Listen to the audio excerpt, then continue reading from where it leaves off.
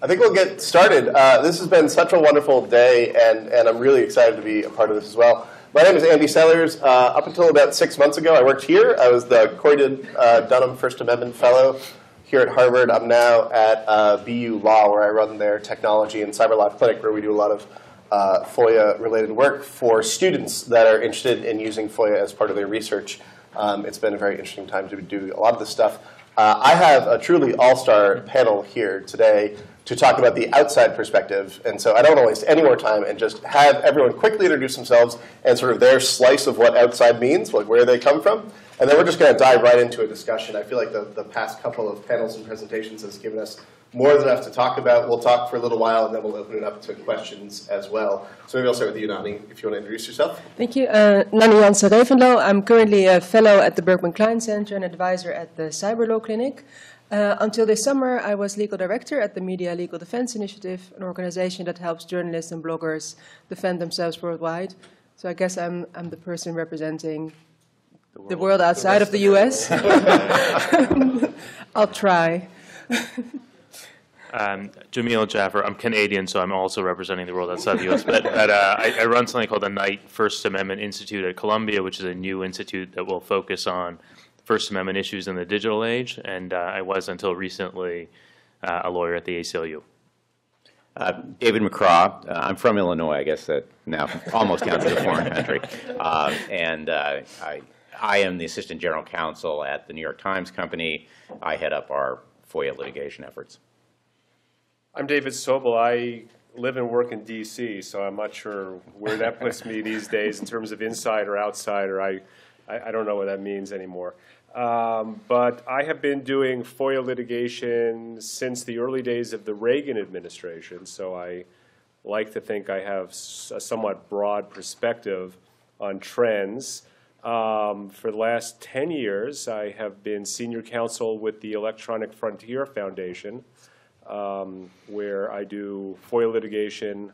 And I also have other clients, other public interest groups. I've done cases for the ACLU, the Brennan Center for Justice, some news media organizations. So I get to see a fairly broad class of cases. And I like to think that also adds to the perspective I have.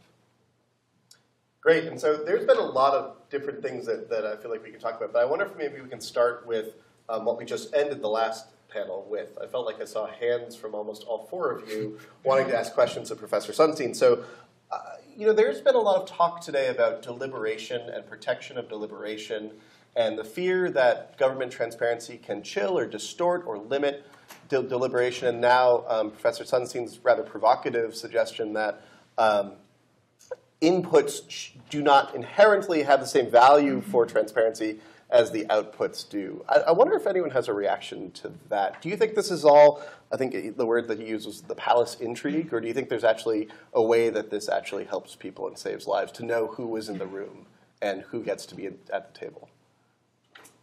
One observation I would have about Professor Sunstein's approach is it reflects sort of this insider view that government agencies are in a position to decide what the public needs to know or wants to know. And what I think is great about FOIA is it sort of gives citizens the right to ask what they want, so you don't have to have any supposition about what the public wants to know or needs to know. So if you look at that as inputs versus outputs, I don't tend to look at it that way, but I mean, that's sort of what I hear, that is sort of, on the one hand, agencies deciding what should go out the door, and on the other hand, citizens demanding what they want. Yeah, I mean, it seems to me that you could make the same analysis about the First Amendment, that covering the political campaign is really important, and perhaps covering the opening of a new Broadway show isn't. But I don't know why we should be making that decision in terms of, as a society.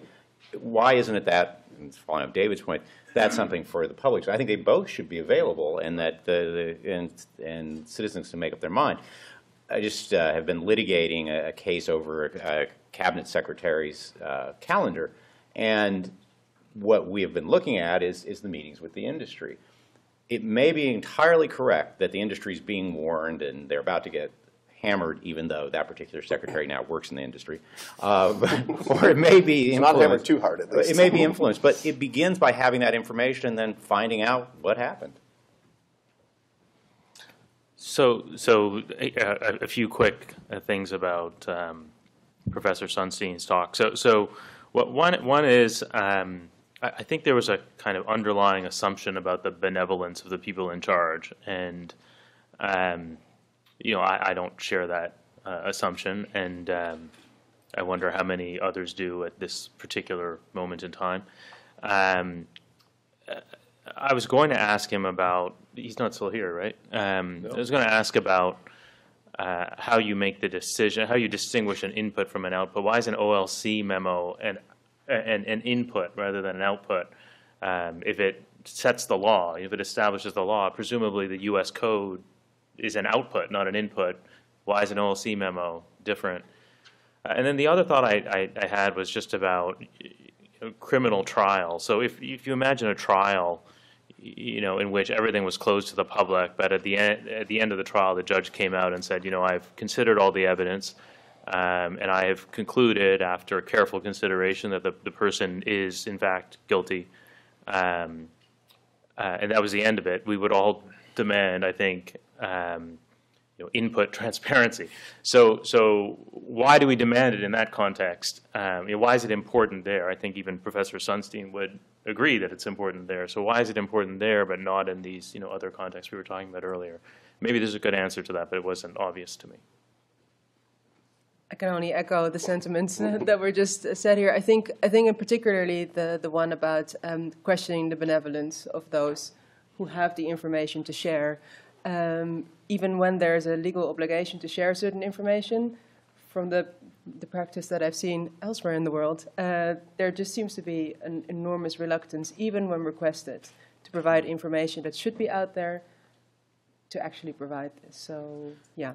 That example that Professor Sunstein gave about the New York Times reporter, whose name I've already forgotten. I haven't. That was, in the interest of transparency, that was John Broider. All right, John Broider. I have a long memory, and I am keeping a list. Maybe Professor Sunstein is right that the story was unfair and got it entirely wrong. But it's also conceivable that the people in the room didn't realize that they were caving, and an external observer sees those facts differently. So I guess I didn't take away from that example what Professor Sunstein wanted me to take away. Okay. Let's talk about, I think that there's a lot of attention being devoted right now to the incoming presidency. But I think it's worth taking a second and saying we're closing 8 years of the Obama presidency, and I think this is a good moment for us to take a step back and reflect on that. We've already heard the famous line earlier today. Quentin Palfrey brought it up. When Obama took office and when he was campaigning for office, he made the statement that his administration would be the most transparent in history. Quentin Palfrey noted earlier that they had a hard time realizing that vision, partly because not everyone was a political appointee, some were institutional appointees, and sort of steering the ship towards transparency involved sort of changing a lot of the culture there. But I'm curious to hear from the outside. Was this the most transparent administration in history? David Sobel is already shaking his head. So right. Well, so I intentionally started by alluding to having done this since the Reagan administration. So I do have that perspective, and I don't think any administration is transparent. I mean, I think the similarities are much more obvious amongst administrations than differences. I mean, I think there's a bureaucratic resistance to disclosure, and they sort of say things maybe more in a more favorable light, as I would say has been true of Obama. But in terms of results, I don't think it's been seen over the course of the 8 years. Now, the kinds of things that Professor Sunstein pointed to, sort of the proactive disclosures of this big data sets, for instance, was something that they made a big point of in the Obama administration. Disclosure of the torture memos. It was easy to sort of throw the Bush administration under the bus on that. That was the other big disclosure that they point to. but sort of on a day-to-day basis and in terms of litigation of particular cases, there's been no change in policy. You know, one of the directives that came out of the President's Day 1 memo was that the Attorney General was going to promulgate a memo that was going to facilitate this new emphasis on transparency. So what Eric Holder directed within the Justice Department was that the Justice Department would no longer reflexively defend all agency withholding decisions. After 8 years of litigating cases and talking to other litigators who have also filed cases over the past 8 years, none of us have ever had a situation where we file a complaint against an agency and then got a call from a DOJ attorney who said, you know, we've looked at this and we've instructed the agency that we're not going to defend this and the information is going to be released. There has been absolutely no change on a day-to-day basis in terms of actual litigation. So those would be the things that I would point to in my own experience of indicating that there hasn't been the change that was promised. Unless the President was prophesizing the rise of Edward Snowden, because in some ways there was a great deal of transparency, but that's not what he had in mind. And I have an article coming out which deals with an article that Ralph Nader wrote in 1969 called the Freedom from Information Act. And it's an incredible article. It was published in the Harvard Civil Liberties Journal in 1969. What's interesting about it is it was written about FOIA before there were any court decisions. There had only been 40 cases brought. There wasn't any real precedent. And Nader criticizes the conduct of the FOIA officers and how they interpreted FOIA and how slow they were and how cramped their reading of things and all of that. And what I found was that all of that behavior has continued 50 years later, but more than that, it has been validated by the courts. That the very things that Nader attributed to essentially administrative sloth, administrative reluctance, administrative resistance, now the courts have said that's exactly how FOIA should be interpreted. And I think that I bring that up in terms of response to the question because I do think that whatever the intentions of the President were, and I think that I will give him credit, I think they were good intentions, that the fact is that it was the steps that would have been needed to actually move the bureaucracy were never taken. The kind of things that free FOIA officers to make decisions to say yes, which is always a risk, as opposed to say no, which is always the safe alternative, and also just to have the funding to do what was necessary. I don't think those kind of steps were taken after the good intentions of the first year.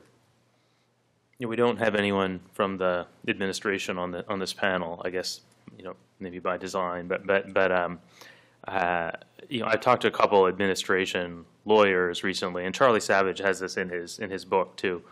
Some people in the Obama administration have said, the reason why we didn't release more was that you guys filed these FOIA cases, and had you not asked for this information, sorry, I tried to say that with a straight face. Had you not asked for this information, we wouldn't have felt obliged to sort of dig our heels in and draw these legal lines, and we wouldn't have had to worry about the future, the next case, and it could have been a discretionary release. And I have a kind of vested interest in the answer to that question, like whether that's a real phenomenon or not. But I guess I'm curious to know what others on the panel think about that argument. My parents took the same approach to Christmas. If I ask, I didn't get it. So I don't know what that is. But the idea that somehow that by going to court we were making it worse, given the treatment we were getting before we went to court, is preposterous. I guess as I look at this, is that and for those of us who go to court a lot, is that the decision for what should be public shouldn't stay in the hands of a FOIA officer, and that's what happens when people don't litigate. And to me, it's a lesser version of what happens in the criminal justice system. The cop arrests somebody, There's no real defense attorney brought in that's going to care about the person's case. The judge wants it pleaded out, and pretty soon the cop's decision decides who goes to jail. That's not how the system's supposed to work, and I think the same thing about FOIA. The FOIA officer is not supposed to be the last word because people are going to shrug and walk away. And that's why I think the litigation part is so important, and I resent the notion, as Charlie reported, that somehow we're being punished by asking the courts to make an independent determination. So unilateral promises are easily broken. Unilateral decisions sort of the lowest common denominator. What are the structural things that a government can do to ensure transparency? What are the ways in which a government can sort of, to borrow from Homer, like tie itself to the mass, to force it to disclose, even when the people involved and the people who are holding the records don't want the information to go out, but yet nevertheless the information should go out. Nani, I wonder if you've seen anything, because you've seen several different legal regimes that have handled freedom of information. Have you seen anything that's especially effective at ensuring disclosure or ensuring transparency? I'm afraid I have not. Okay, never mind. But one of the things that I think is one of the biggest obstacles actually is the whole procedure in challenging decisions that you do not agree with about disclosure of information.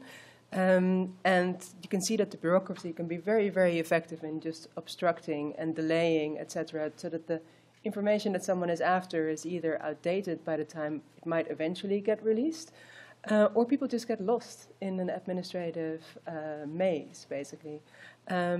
You've seen in Africa a big rollout of access to information model laws, which then are adopted but do not fit together with the rest of the system, leaving people being pointed from one institution to the next, etc. People don't really know how to file a complaint and where to file a complaint. When do you actually end up in court? But I mean, that's one example. I think a lot of people will have seen what had happened in the UK with Prince Charles's letters.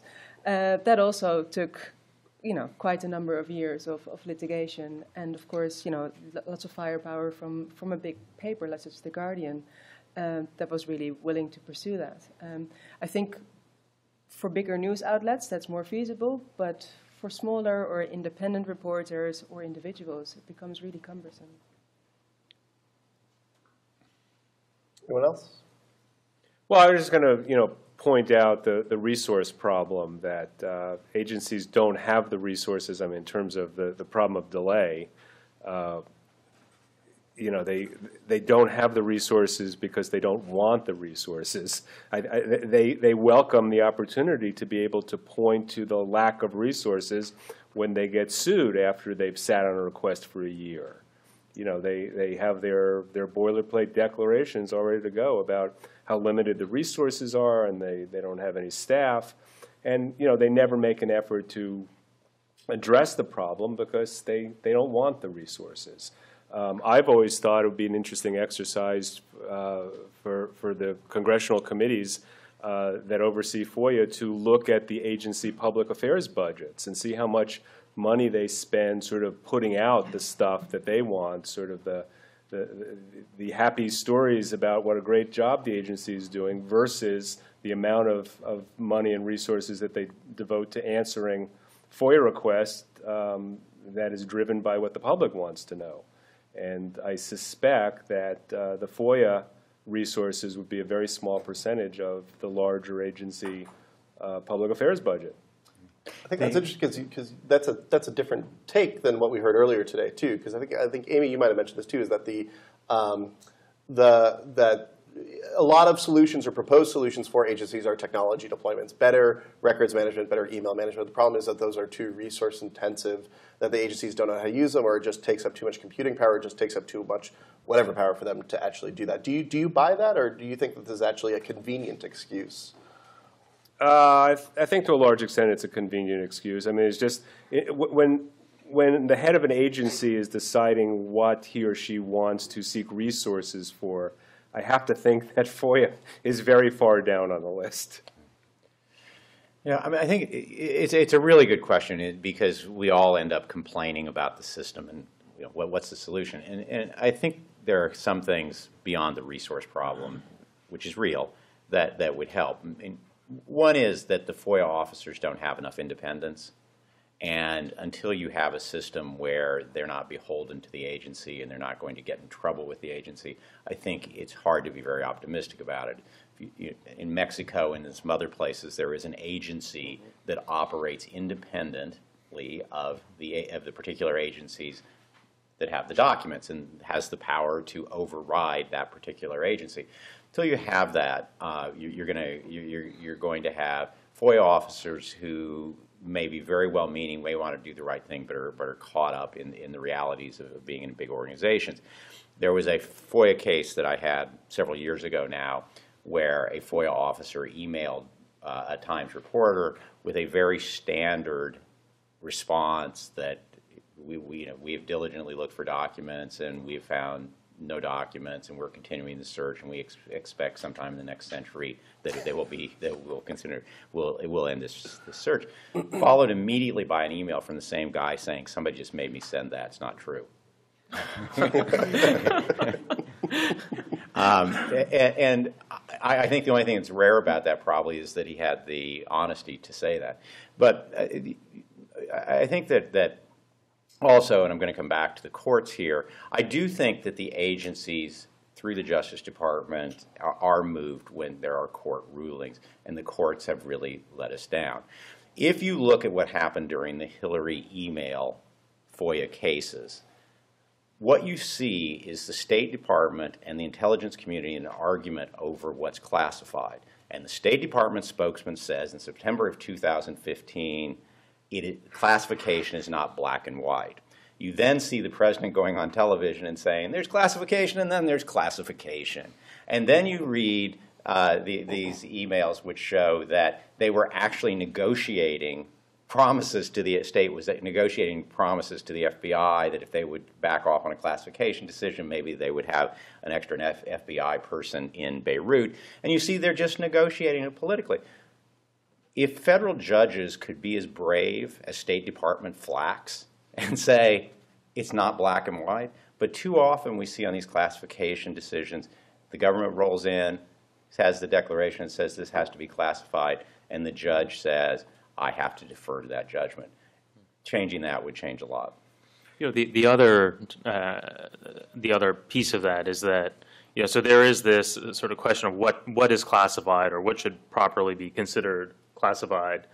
And I agree, it would be great if judges would get their hands dirty in that question more often. But then even once it's determined that something is properly classified, you know, in many other countries, or at least in some other countries, there's a public interest override possibility, right? So yes, there's a national security justification for keeping something secret, but the public also has an interest in making some of that, you know, a subset of that information public. And there really should be something in the statute that expressly contemplates a public interest override, because there's always going to be an argument. The government's always going to have an argument about possible harm from disclosure. It'll always be possible for the government to point to an exemption when it wants to withhold a document. The real question we should be asking is not, is there a cost or a possible cost to disclosure, but is that cost outweighed by the public benefit of disclosure? And that's not a question that our system asks. The judges don't think themselves empowered to ask that question, and the statute doesn't expressly give them the power to ask that question. Just want to quickly mention on the point of the judges.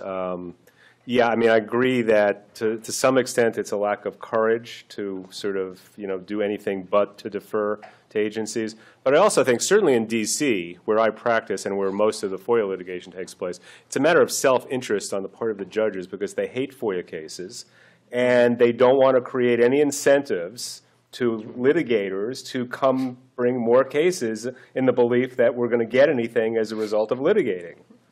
I mean, in some context, in the context of delay, for instance, where you file a case after an agency has sat on a request for a year, I've had judges tell me that there's no way I'm going to send the message that somebody just has to file a lawsuit to get a faster response to their FOIA request. So that's at play here as well. Sure. I want to move off of FOIA a little bit and talk about transparency more general and the way in which digital technologies have changed this a little bit. So we have a new administration coming in, perhaps you've heard. There's coming in part of what I'd say has been an arc recently about the role of presidential communications in informing the public. So if we go back before Obama, certainly before Bush, if the president wanted to get a message out to the public, they had to go through the White House press corps and would have to then be subject to the scrutiny that being before the White House press corps, having their press secretary before the White House press corps, exposes the questions that naturally follow when a president makes a statement. Starting with the Obama administration, I would say in particular, there's been a real push to communicate directly with the public. And that's good on some levels, but it's bad on some levels because it means they're no longer exposed to that scrutiny. With the Trump administration coming in, I'd say we're not just angling towards circumvention, we are angling towards a direct attack on the press and the press corps. As of this morning, Trump has tweeted 24 times since being elected president. 19 of those appear to be actually from him, using the classic Android versus iPhone test. Just under half of those, 8 of those, were direct attacks on the media. Not for nothing, David McCraw. 6 of those were direct attacks on the New York Times. The failing New York Times. Yeah, let's get this right. Yeah. By the way, you had some subscription numbers come up, right? Some subscription numbers came up today. You guys are actually up quite a bit right now. But we wanted to get the right hashtag on this. That's right. We've got to help on this. Go to that one. What comes next? Nani, I want to start with you again. So have you seen this in other countries, and what are we in for here next? with a dueling administration going after the press directly instead of just trying to work around the press. And name the countries. Yeah, please. Going to have a little hall of shame here. Yeah, please. I'm not quite sure what to say here. Legions of really bad examples. So I have to say, though, that I'm not that pessimistic as regards the defense of the press in this country.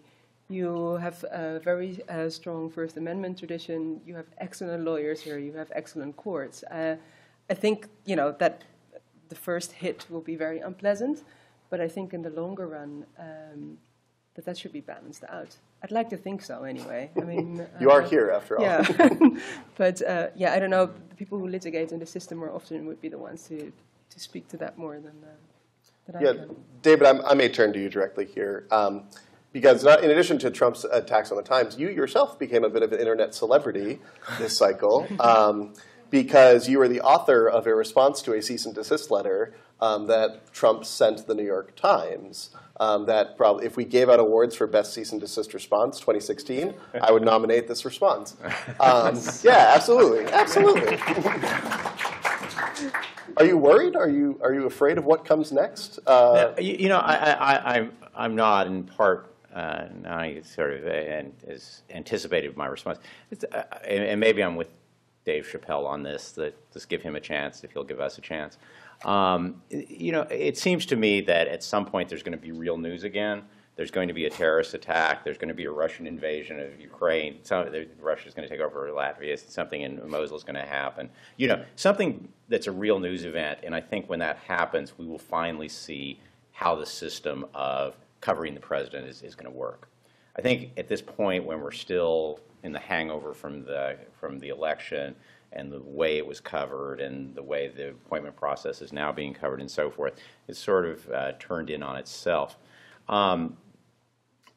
That said, and I'm not very concerned about there becoming some sort of change in the libel laws. There's state laws. There's the United States Constitution. I just don't think the president's going to be in a position to really do damage or good on that front. But I am concerned about leak investigations. We had too many in this current administration. I fear that will continue. Subpoenas on the press as part of that. The Obama administration actually showed a lot of restraint as far as actually subpoenaing the press, the reporters. There were a couple incidents, but by and large, there's a lot of restraint. I'm not sure we're going to see that. I would not be optimistic about a grander look at FOIA. And I think probably around the margins we will see some pushback in the law. But primarily, I think the thing that to watch is does the relationship between the White House press corps and the White House normalized? Do they find some way to get back to something that looks a little bit like it does now? I don't think that the Trump administration is going to take away his cell phone, so I think his tweets will continue to be a major form of release of information, but I'm not sure that that's going to change the Republic. And maybe that raises another question about the difference. There's been a lot of consternation. I think that, to sort of build upon Professor Sunstein, he had this difference between input transparency and output transparency. I may say a difference between transparency and accountability as being a distinction that's raising a lot of concern right now. So just to take the example of Steve Bannon for a second, who I guess at your most charitable, you could say he surrounds himself with a lot of anti-Semitic and racist people. At your least charitable, you say he is racist and anti-Semitic. Everyone knows he's going to be appointed to this position. It's not a question of transparency. It's just a question of what can be done about it. Do we think that the Trump administration is going to give us a lot of concern for secrecy, or do you think it's going to be brazen defiance with no clear check? Well, it's a little of both. I mean, I think the income tax example is sort of, brazen secrecy, right? It's like, we're not going to tell you, and, F you. That's the end of the story. Defiance is in some ways too optimistic a word. I mean, the truth is, if enough Americans protested, he probably would remove Steve Bannon from whatever position he's now in. But transparency is no guarantee of the result that you want or I want, right? That's the unfortunate fact, right? The government can be transparent, and most citizens can be okay with whatever the government is doing. So in that particular area, I'm not sure the complaint is about transparency or accountability, but rather about our fellow citizens. It's a different complaint. I want to spend a little bit of time also, because it came up in some of our discussions before, about the decision not to publish information. We've been talking a lot about transparency and how to ensure greater transparency. And curious as it sounds, there are times when an activist or a journalist or other person who's seeking to inform and enlighten the public obtains a piece of information from the government that they determine is not safe or prudent or responsible to disclose. I wonder if each of you could maybe speak about a time when that might have happened for you, and what was the calculus in your head? Why did you decide to impose secrecy at a time when at least the government, through either intentionally or unintentionally, did not? I have encountered situations where an agency has, in response to a FOIA request, I believe inadvertently released some personal information relating to third parties. And given that most of the FOIA work I have done has been on behalf of organizations that are sensitive to and supportive of privacy rights and advocate for those rights, I felt that those were circumstances where we, in effect, needed to make the editorial decision not to be as transparent, if you want to put it that way, as the government was. But again, they were under circumstances where it appeared to be inadvertent, and an inadvertent disclosure of something that didn't implicate privacy rights, I don't think I would have felt, as obligated to make that decision. But where privacy was at issue, I did. Well, and the New York Times has been all over this issue in various ways. Holding the warrantless wiretapping story for a year was a decision that has been criticized a lot. I don't think it would be made quite that way today. But I think that there is, you see in that, and you see in WikiLeaks, and you see to some extent in the Snowden disclosures, that a system had normalized itself, that we receive a leak of information, our editors make an initial judgment about newsworthiness and public interest. There is a dialogue with the government where it is, to me, the same thing as any other routine reporting. you're trying to find out, is there something more we should know about this?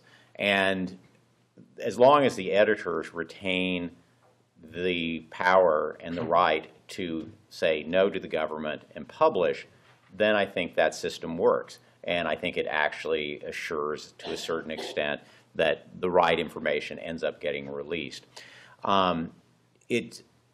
That system, I think, is breaking down to some extent. The Times ran into this when it was reporting on a threat in the Middle East and went to the government, was about to report it. The government asked that certain details not be reported. The Times decided that the important part of the story could get out. They could withhold the details of how the information had come to the government, and was greeted by finding that the McClatchy newspapers had not talked to the government and published the details.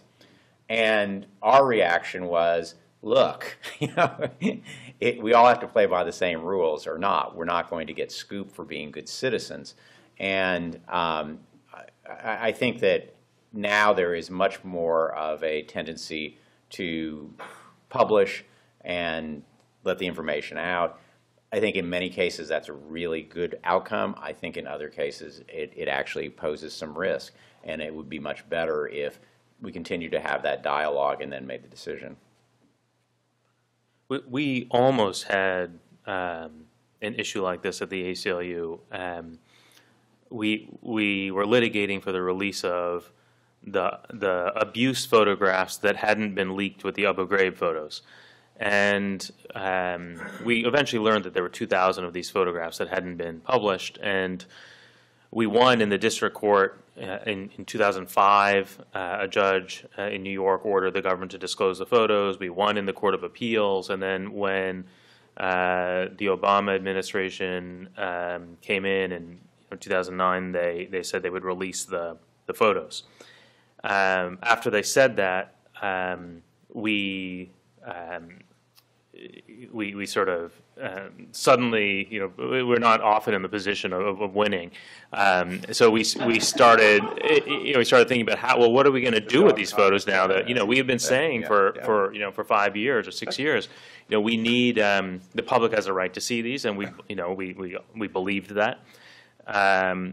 And we said that the photos were important to the public record, and we believed that.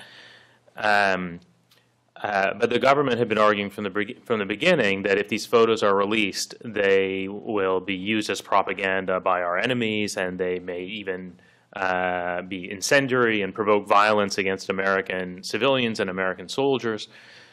And the courts disagreed with that, but we knew that if we released these photos and there were a riot somewhere in the world and somebody died, that we'd be held responsible for it. And so we were very worried about about the release of the information, and we thought a lot about what a responsible release would look like. And the decision we came to was that we would include a couple news organizations in the decision about both what to release of the photos that we got and how to release them. The way the FOIA works is, once we won that victory, then in theory anyone could ask for those photos and put them out there. So there's only so much control we had at that point. But we thought that we're not going to be. We want to be responsible agents, and if other people can be irresponsible, that's their issue and not ours. Now, as it turned out, depending on your perspective on this, we got lucky, and the Congress retroactively amended the Freedom of Information Act to carve these photos out, and so now we are back in court, or the ACLU is back in court, fighting about the scope of that retroactive carve out. Maybe sometime in the next century, somebody will get hold of these photos and have this issue again, but.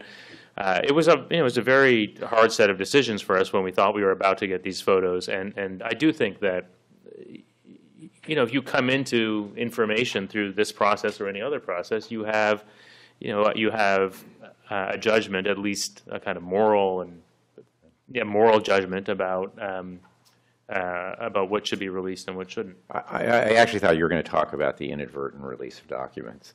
But no, we had that too. Right. I had a long-running FOIA case against the NSA Department of Justice, CIA, sort of the intelligence communities. And they were making a production of documents. This one was from the DOJ. And they inadvertently released a classified document that it came as part of the FOIA release. And it came late at night, and I just passed it on to the reporter, because that's what we do, because the government always says we're going to post them and we don't want to get scooped. So sent the documents to the reporter, and the reporter found that the most interesting document in the whole pile, of course, was the classified document that shouldn't have been released. And as you can imagine, my cell phone started ringing the next morning, my email lit up, my office phone started going off the hook, and it was the government asking me to give the document back. And then they spoke the most chilling sentence you can have in that was, when it happened to the ACLU, they gave it back. Hashtag WTF. So my next call was to Jameel. We had a really interesting conversation, though, and because it's more nuanced than you think, because I think you guys had decided when it happened to you that it wasn't that important of a document, and you're playing in a different space than we are. Well, yeah, so we in that case, in the case where we gave the document back, we were litigating. Jonathan might have been at the ACLU at the time. We were, although this happened more than once, we were litigating for the release of the document. We felt that if somebody had given this document to us, we weren't in litigation, we would never have given it back to the government. We would have published it. But we're also officers of the court. We're repeat players before the Southern District. We're repeat players with the DOJ. I hated this part of the phone call. Yeah, well, you and I made the argument, I think, to you that you're in a different situation because you're a news organization, and I think you weren't. Were you litigating for that document at the time? There had been a schedule set by the court. There had been no order given, but the court had approved a schedule for the review and the release of records, just like they do in so many cases, and then you decide whether you want to have motion practice over it. So there was, to a certain extent, you're absolutely right, the court was involved. Right, so you have multiple audiences that you need to be concerned about in terms of reputation, right? Yeah. It's not just your readers, but the judge and right, and the idea of going to a reporter and saying you have to give it back, and having that person say, well, what about if it had come from Edward Snowden? What if it had come from Julian Assange? What if it had come from Daniel Ellsberg? What? I mean, how can this be different? The government gave this to you legally as part of a FOIA response, and that didn't mean I was really certain of my position either. Yeah. And I kept saying to the AUSA, have the NSA call the editors, and they did. The NSA called the editors. They had a very standard decision as if it had been a leaked document. The New York Times made its decision to publish, I think, almost all of the document. And then the AUSA called back, and at that point I said we should have the judge decide this, because if I was going to go tell a reporter that he had to give a document back, I at least wanted to say a judge, and not me, was making that request. And it turned out it was a newsworthy document. It dealt with what phone companies were actually working with the NSA in providing metadata and the collection of metadata. And the AUSA decided not to get on the phone to the court, which was a really happy moment in my life. Mm-hmm. Well, we had those issues actually multiple times, and I don't think any of them was ever resolved in a satisfactory way. There's another instance in which we got a document the government said was classified and that had been given to us inadvertently in the context of FOIA litigation, and we took it to the judge, or maybe the government ended up taking it to the judge. I can't remember who went to the judge first, but. And we argued to the judge that we should be entitled to release it because it was not properly classified, and we lost. Yeah. I want to ask what I sometimes call the honey or vinegar question. So a lot of people, I think especially recently, there's been a lot of energy around doing public records requests yourself and trying this out. And I'm an attorney who has brought FOIA into my practice fairly recently. And I had this question when I first started doing these requests for my clients was, do I approach this like I would any other negotiation? Do I try and be value creating? Do I try and be friendly? Do I appreciate the fact that this is a human on the other side of the line, and if I'm nice to them, maybe they'll throw me a bone? Or do I just go hard and fast litigator? Or do I just be as rough and direct and slam the law down as much as possible? I started with the honey. The more and more I did the honey, the more I realized the vinegar might be the better option. But what has been your experience? How do you balance that between being trying to be friendly, trying to be source cultivating, trying to get that second email after the first serious email saying that was just formality, in truth we do have a record here, versus just relying on the law and relying on the system of the law to get to the result you're looking for? Well, I think it's very much a matter of personalities and relationships. I mean, I can't say I have one approach in all of my cases because it depends very much on who's on the other side. But I would say as a general matter, I mean, I see FOIA litigation as sort of a chipping away process. I know that some attorneys who sort of come to FOIA cases after having a lot of experience doing other kinds of cases are sort of amazed at the idea that eventually you might get to a point in a FOIA case as a plaintiff where you'll voluntarily dismiss the case. But that's kind of how it works. It's sort of this drips and drabs of getting more information. Sometimes you don't actually get the documents. Jameel and I were just talking about this earlier. But you learn something in the course of litigating the case, in a declaration, or something short of the actual documents that you started out trying to get. So, it's very much case-specific in terms of the circumstances and also the individuals who are involved.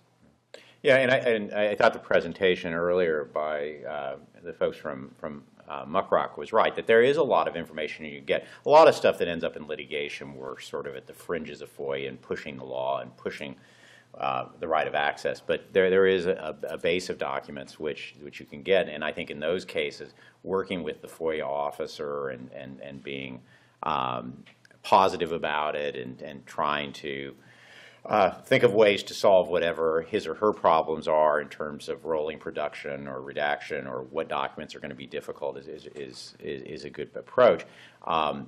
In the city of New York, when we have state FOIA issues, some of the reporters are really good at this, and I always sort of say you should think of using FOI if you are a reporter as just another form of reporting. It is not a vending machine. You don't put your request in and the can of Coke falls out the bottom. You have to do what happens at the New York Times. You have to shake the machine. You have to hit it. You have to keep working at it to try. You pray. You do all these things in front of the machine to make it deliver the document. And it's the same thing. But I was working with one reporter who was doing a story, two reporters who were doing a story on foster care. And it was kind of brilliant. One of the reporters set up a meeting with the head of the agency and the FOIA officer, me, and the reporters. And of course, the head of the agency is going like, New York Times, we're going to give you everything you ever want. And the FOIA officer is going like, and it was really kind of a beautiful bit of reporting because now you had the head of the agency committed to helping you on your story, and the FOIA officer had no place to turn. Can I just mention in terms of, David talking about his experience representing the New York Times and me talking about representing my clients with a reputation of, having litigation expertise. What I worry about is the average citizen who doesn't have the wherewithal to sort of stand up to the barriers that are thrown in front of them, whether it's fees or delay or, it's not a proper request. I mean, so it can work to some degree for those of us who have the resources and expertise and wherewithal to pursue it. But sort of for the average requester, I mean, I have had real concerns throughout my career about sort of where people are generally left in this process. And so let me raise a point that Michael Morrissey from McCraw raised during his presentation. He expressed his distaste for the phrase, public records don't work unless you sue. Do you think they don't work unless you sue? Look, I mean, he has more direct experience sort of on that end of the spectrum, but my perception is, my clients would not have gotten nearly the kinds of results they've gotten if we didn't have the ability to go to court. I think that's That's consistent with my view, but you should recognize that the three of us end up litigating the most politicized cases, right? So they're the ones where the government is most likely to dig in its heels. I mean, there are, if you're asking, if you're outside the national security sphere, outside law enforcement, I think it's a little bit easier, and you still have, there's still a lot of issues you have to deal with, including the fact that the system is so clogged with requests, but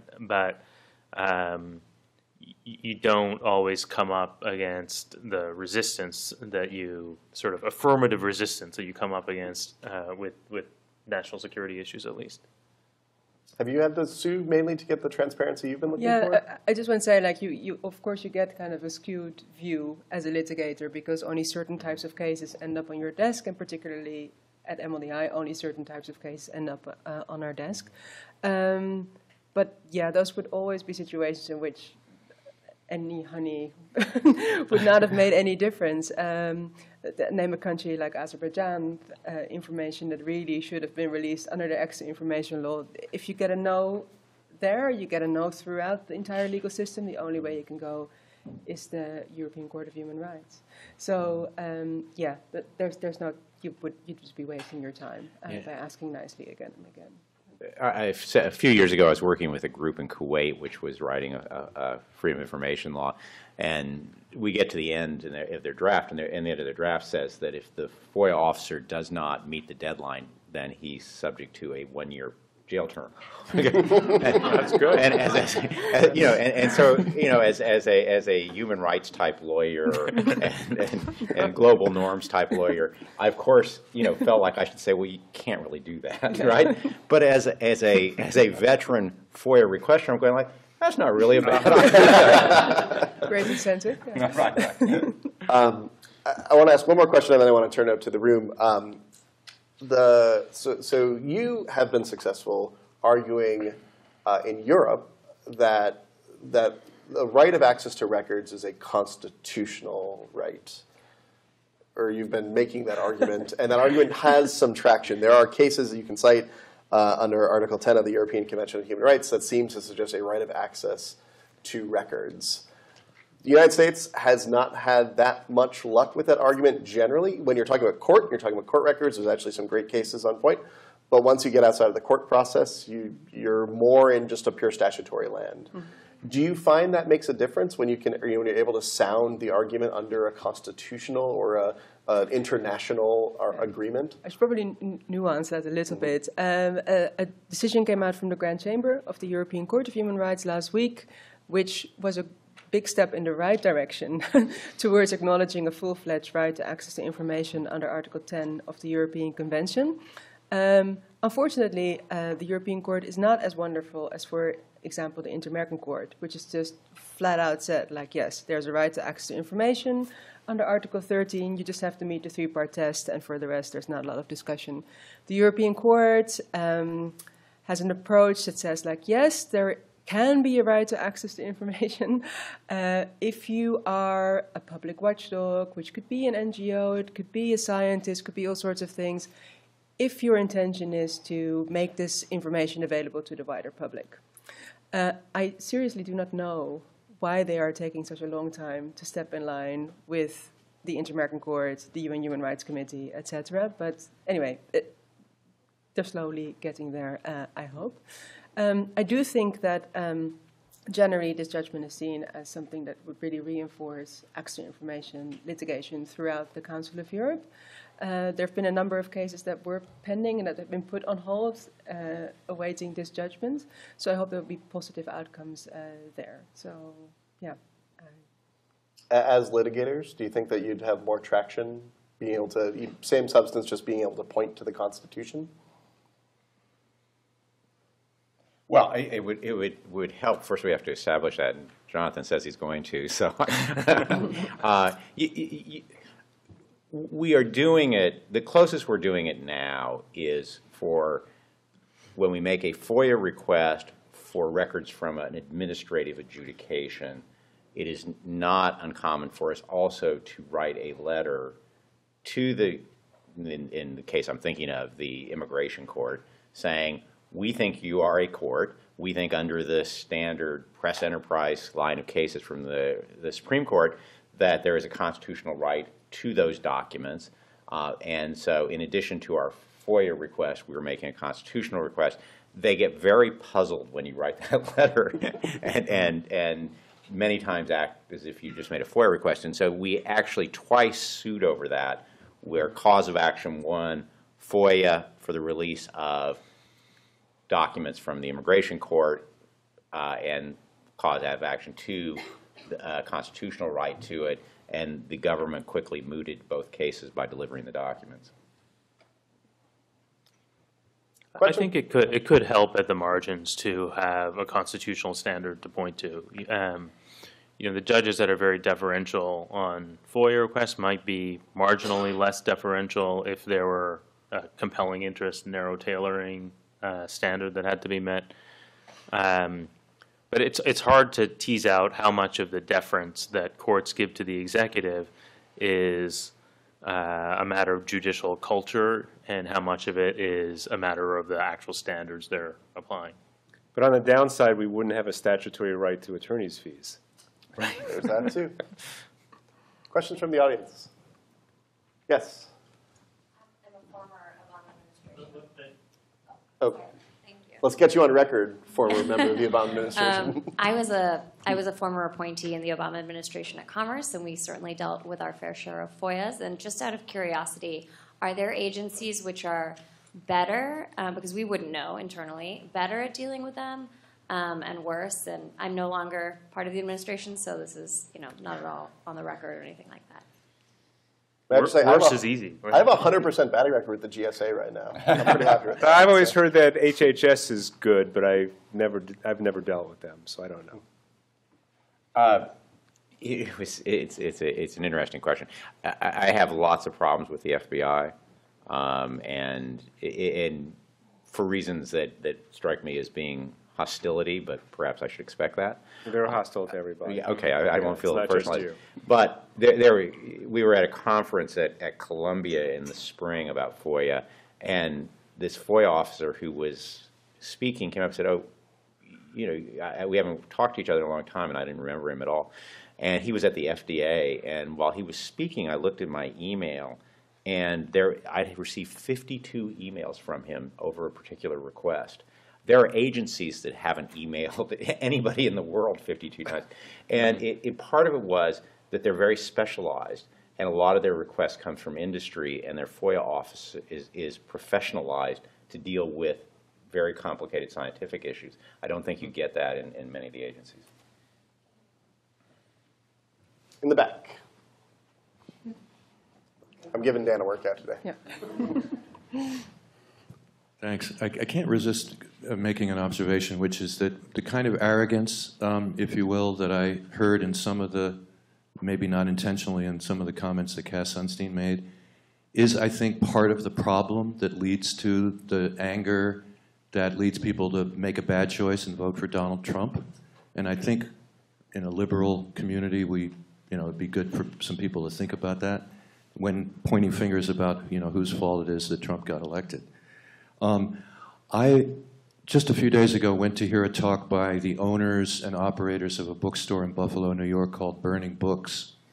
And the New York Times did a great story back in 2013, I commend you for it, about the U.S. postal mail covers that were put in place. And apparently you can all you have to do is call up the Inspector General and you can get a mail cover on just about anybody. And the way they found out about it was a mistake made by an intern or something, a new hire, who just happened to put the mail watch slip in with the mail that was delivered, and they found out about it. And they've been working with a lawyer in Buffalo who's, I think, well known in the field, named Kuzma, who's done a lot of work on FOIA stuff. And he put in a letter after this, which he then FOIA'd, to sort of help flesh out some of the details. But they are not yet at the point where they're going to be maybe doing any litigation about this, which they're hoping to eventually. how many years later, because they're still engaged in FOIA activity, trying to get more information, which gets to Mr. Sobel's point of, I think, of how difficult it is. You know, and Kuzma does this work pro bono. So I really want to, you know, maybe just bring this up, but maybe just to reinforce some things that have already been said by members of the panel. First of all, how difficult it is for ordinary people, how much money you need, a lawyer that happens to be sympathetic, how long they drag their feet. And I think, I forget what the percentage they think they have, maybe 3% of the documents that they think exist after years of litigation. And they're you know, who knows when they're going to get to the point where they can actually say, you guys did something wrong when you did what you did to us. So. Yeah, I mean, you know, the one thing your story brings to my mind is how sort of inadvertent events sort of necessarily have contributed to this process. So, you know, you go back to the COINTELPRO disclosures in the 70s, which resulted because there was a break-in at an FBI field office, and Carl Stern sees the word COINTELPRO, makes a request, and it all comes out. You have this example that you're citing of sort of an inadvertent disclosure leading to these revelations. And I would point to the Snowden disclosures as, you know, sort of the best and most recent example. I mean, my organization was in the process of litigating for the release of a Foreign Intelligence Surveillance Court opinion that was withheld in its entirety as top secret at the time that the Snowden disclosures were made. And as a result of what was disclosed, the Justice Department had to go back and do a declassification review, resulting in the release of 80% of that opinion, through which we learned, for instance, that the text of the Fourth Amendment had been withheld as top secret. So you know, the process, you know, for better or worse, has been assisted by break-ins and leaks and inadvertent disclosures, and unfortunately, all of that stuff has to happen, apparently. Other questions? Jonathan. Yeah, hi, thanks. This was great. I want to go back to the point that you raised, David, about the Espionage Act and leak prosecutions in the next administration. Yeah. So I'm just wondering how you and other folks on the panel would approach counseling a national security reporter whose business it is to cultivate leaks and obtain classified information from sources, publish it. You know, in the past, it seems like the bargain has been reporters don't get prosecuted. They very rarely get subpoenaed. You go to the administration, you give them a hearing, you hear them out about why the information should be released, then you make a judgment. And that's the way it works. Are you concerned that that bargain is going to break down? Are you more worried about potential prosecutions or investigations? And is this something that we should all be on guard for? Yeah, I do think it's one of those issues that we should watch, because an administration is making a policy decision, not a legal decision.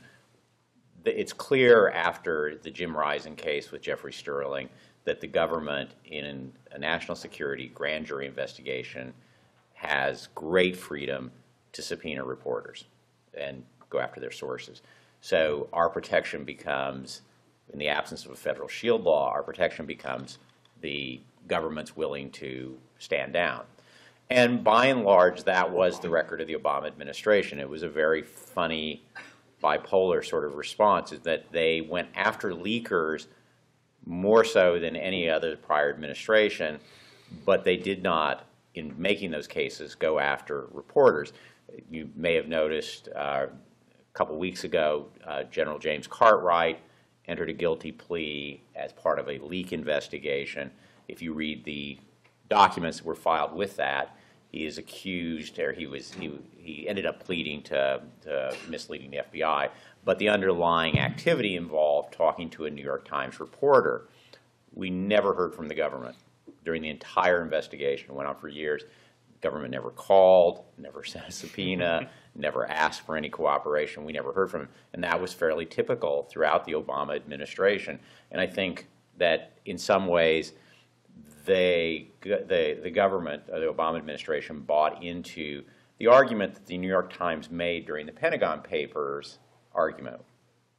New York Times lawyer, the Yale professor Alexander Bickel said, there is this disorderly situation, and that the press, once it has information, has great freedom to publish it, and the government should have great power to control secrets, including disciplining employees and stopping leaks. And I think Obama bought into that conceptually. I don't know if the next administration is likely to follow suit. So you're confident that your phones weren't being tapped and your email wasn't being hacked? Yeah, maybe right? they didn't need to ask you. You know, it has never popped up yet. It has never popped up. I keep waiting for it to show up in these cases. Would we see it? I mean, so we might be able to see it coming too, right? Because one of the other things that came out of the investigation was a change to the Attorney General's advising to the DOJ about when to seek information from reporters, or when to seek information, I should say, from telephone companies about the telephones of reporters. Would we see it coming if there's a change there, or could that change just happen without us knowing that the Attorney General's advice went away? There are guidelines by DOJ, as Andy's saying, that DOJ is supposed to follow in doing investigations, and it is a policy that limits both coming to news organizations and coming to phone providers of news organizations. And I think there's probably still, despite renegotiating those over the last 2 years, enough wiggle room that they wouldn't actually formally have to withdraw the regs to get where they want to go. I think we'll wrap it up there. Thanks, everyone. Thanks to Andy, Nani, Jameel, David, and David. And thanks to all of you for sticking with us through the day. Let's give these guys a round of applause.